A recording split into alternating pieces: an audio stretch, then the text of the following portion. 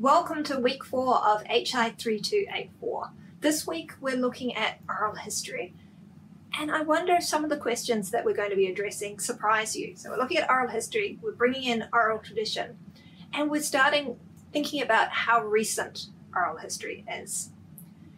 We'll then look at how historians engage with learning about the past by talking to people, and we'll consider as well what distinguishes oral tradition from oral history.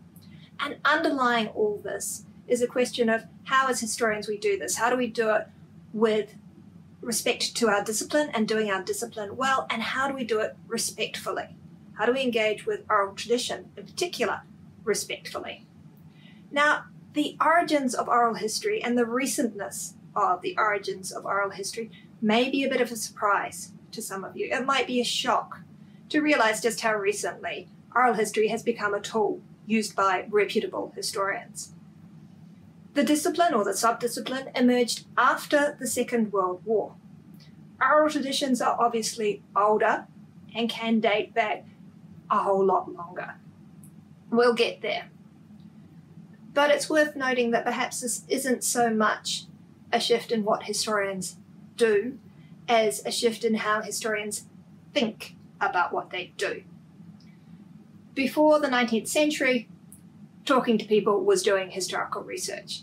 There wasn't a discipline or a subdiscipline of oral history because everybody was doing oral history. So maybe oral history isn't quite the shift that I'm going to be presenting it as. Perhaps instead it's a slow reaction to the shift in the sanctification of the archive that occurred in the 19th century.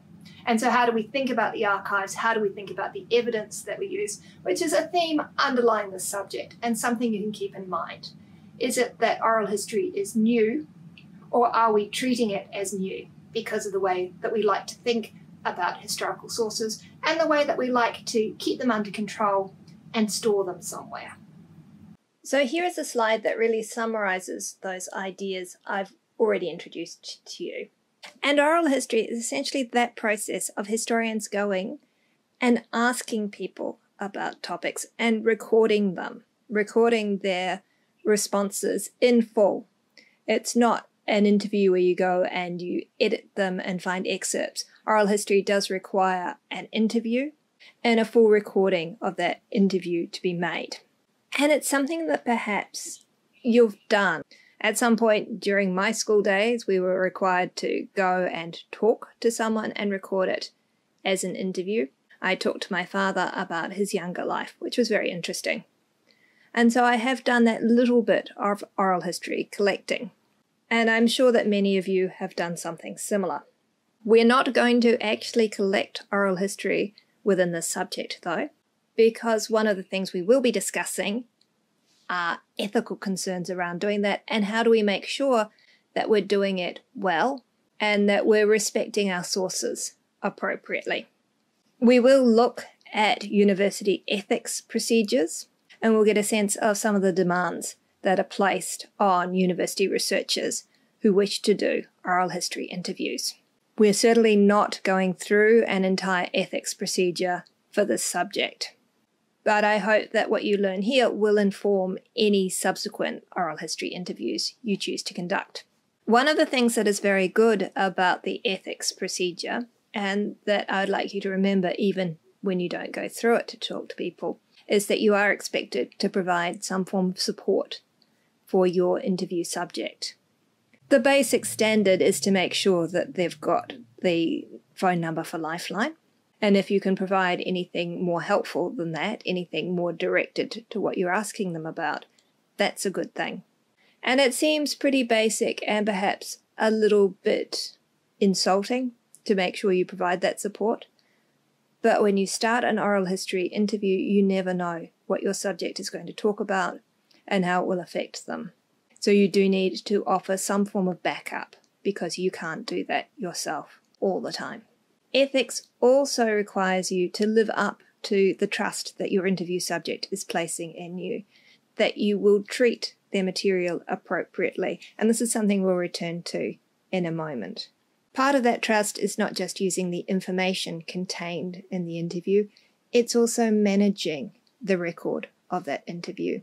And so part of the ethics procedure is getting your interview subject to sign and indicate in what ways they expect their interview to be stored and in what ways they're willing to make it accessible, either to you, the original researcher, or to subsequent researchers, if they're willing to be identified and to allow subsequent researchers access to that account. Before we plunge into the fraught ethics of oral history, we'll have a quick look at its own history. Modern oral history has its roots in the immediate aftermath of the Second World War. In part, this is because of changing technology. It's in that period that portable tape recorders become available. And so the technology is there to capture people talking to historians, really for the first time. Previously, recordings were made, but it required a degree of expense and expertise, which fades in this wake of the Second World War. And consider now the amazing recording equipment that most of us carry in the form of a mobile phone. Technology keeps on moving onwards. This ability to capture and create an archive is something you may wish to consider when you're doing research. The first organised oral history project took place at Columbia University in New York in 1948.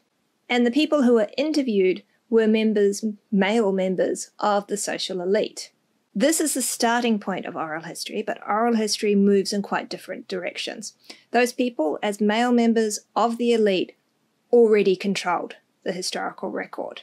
Oral history quickly moved to being a way to capture history from below, to try and capture the voices which aren't already in the archive, aren't already in the records, aren't already telling us about the past. So to capture different glimpses. And here it overlaps with studies of folklore. The collection of folklore has a mixed reputation. In England at this point, it wasn't seen as something that was good to do. Elsewhere, though, because of the connections between folklore and nationalism, I remember my fraught relationship with nationalism. Folklore is associated with nationalism, and so in other parts of the world, it was a good national project to collect folklore from your region, and so it was respectable. This connection between oral history and folklore is reflected in the National Library of Australia's collection, which is of oral history and folklore. So that link remains because the origins of oral history are connected to that collection of folklore. That idea that oral history operates as a way of collecting views that aren't available in the paper archive is significant as a guiding principle for what happens. It explains the significance of feminist historians in the ethics discussions in your set reading, and oral history is seen as a way to capture the voices of women who are often excluded from the written archive. It explains too why there's a new burst of concern about oral history in the 1970s. It's in the 1970s that a whole lot of social issues bubble up and other voices get sought out. And you can see that here in the institutionalization of oral history.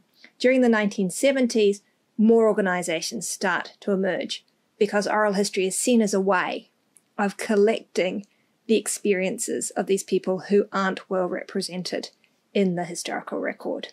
It's during this period, too, that oral history becomes problematized. Originally, it's seen as a straightforward archive. You can ask people, you can find out exactly what happens. As oral history practice matures, historians realize that these resources, these clearly primary resources, are not the porthole into the past that might be hoped. Oral histories are not straightforward evidence of what happened in the past, and oral historians have been grappling with that and continue to grapple with that. Oral history, in my opinion, cannot replace traditional sources, but as we've looked at already in this subject and will continue to see, traditional sources aren't crystal clear either. Oral historians work on this matter, as all historians work on considering what their sources are actually telling them. It's reasonably easy to identify the weaknesses of oral history. We don't all remember everything all the time, and sometimes we misremember. We are misled by hope and expectation about what might have happened. In addition, the collection of oral history is problematic. Talking to someone, depending on your relationship with them, you'll give them different aspects of your experiences. And oral historians spend a lot of time discussing their role as the interviewer and what parts of their subjects' narratives they might have unwittingly obscured simply by their presence there.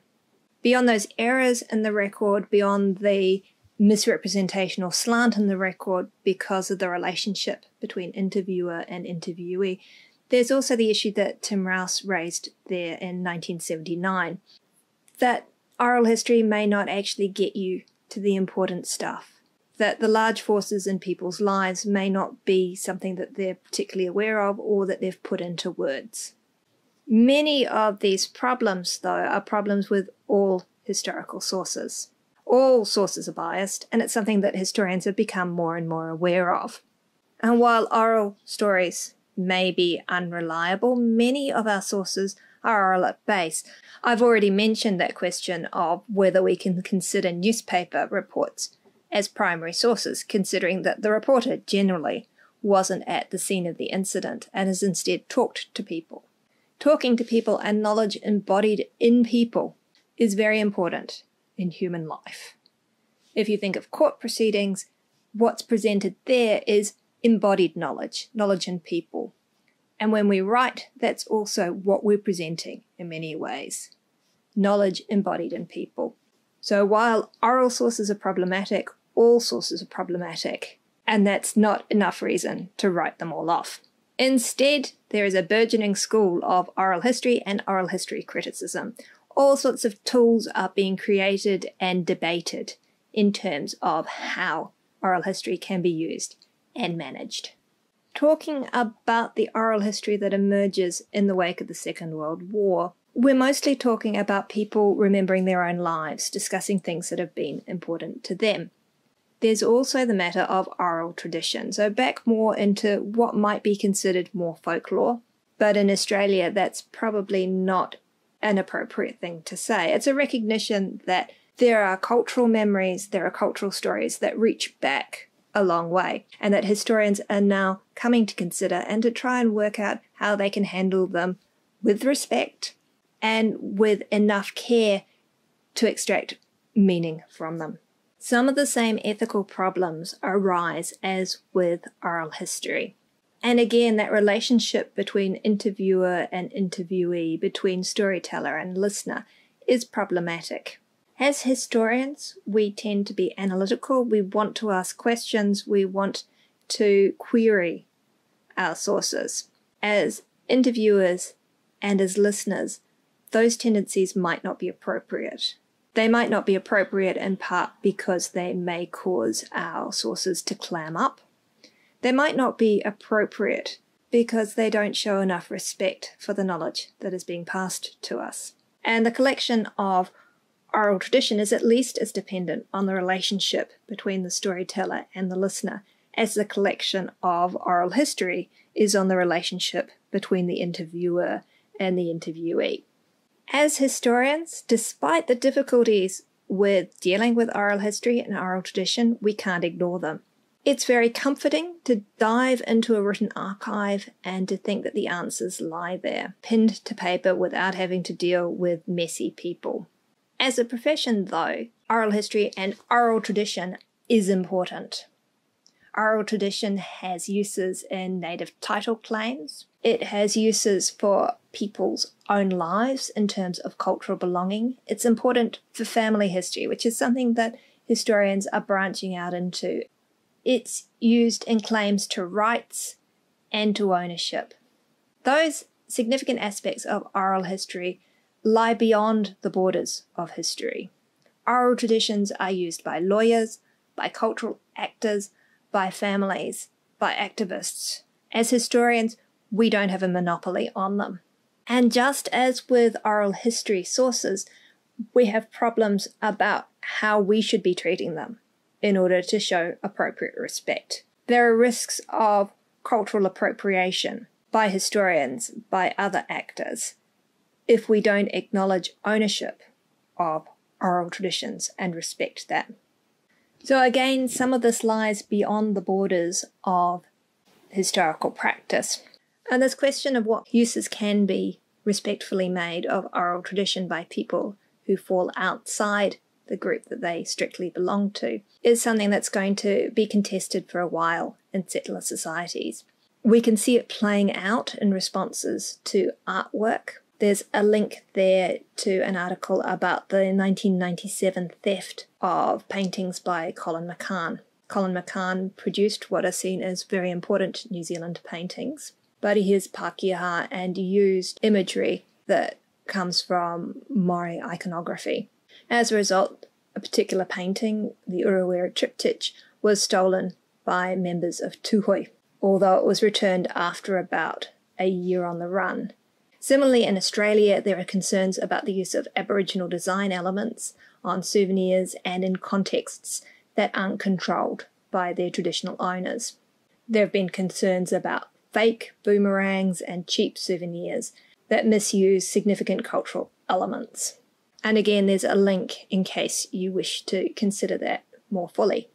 But to bring us back to the matter of oral history, these things are important. Western history tends to be text-based. I've mentioned in this lecture the idea that historians tend to sanctify or reify archives. We like collections of documents. We think these collections are significant and we think that our past lies within them. Oral history hints that that's simply not sufficient, that we need to recognize different types of history and different ways of accessing knowledge about the past. Questions about what historians should be doing and what sources need to be consulted to do it well really started to be raised in the 1970s. And at that point, two questions are raised about whether historians can ever be truly objective, or whether we need to recognize the value of other subjectivities when dealing with fluid histories that are created in an oral tradition. At around that time too, there's the question of what these different archives might yield in terms of perspectives and conclusions, because they tend to come from different places, particularly, as I say, from groups that are not acknowledged. I've mentioned women, the working class, but also significantly Indigenous perspectives. So those people that get left out of the written archive. This is the great promise of oral history, but it's also the great challenge. Because if it's not written evidence, if it shifts, if it's so dependent on the context in which it is collected, how do we use it? Can we consider it actually as evidence of the past? And how much should we allow it to influence our interpretation? The use of oral tradition heightens those concerns. How should this evidence be used? Should we not use it at all for fear of appropriation or disrespect? How do we evaluate it? Again, can we be critical historians when we're dealing with stories that are, in some cases, sacred? Do we use these oral histories and oral traditions as evidence? Do we associate them with events? Or do we treat them simply as a means of examining relationships? Oral history, the use of oral tradition, is fraught. I've told you that historians are contentious. This is the perfect ground for us to exercise all our powers of contention. We can dispute the value of the evidence. We can dispute the use of the evidence. We can dispute whether it is appropriate to use the evidence. There are a whole lot of questions, and I'm not going to provide you with answers. Instead, we're going to meet in tutorial, and we're going to find out what you think on these matters.